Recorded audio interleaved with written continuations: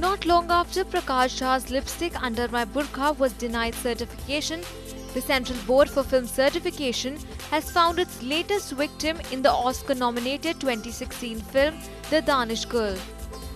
According to a source close to the developments, the CBFC objected to the film due to its sensitive storyline.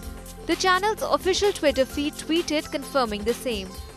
The movie went to CBFC for clearance 3 months ago and they were sitting on it. And now they have cancelled the broadcasting, citing that the issue is very sensitive. CBFC has put a ban across channels and now no other channel can also show the film, the source shared. We regret to inform you that Sony Liplex HD is unable to telecast the much-awaited television premiere of the international acclaimed award-winning film The Danish Girl on March 26th, as the necessary certification to enable telecast of the movie has not been received, the channel posted on its official Twitter account. The Danish Girl was released theatrically in India last year and was critically acclaimed by one and all.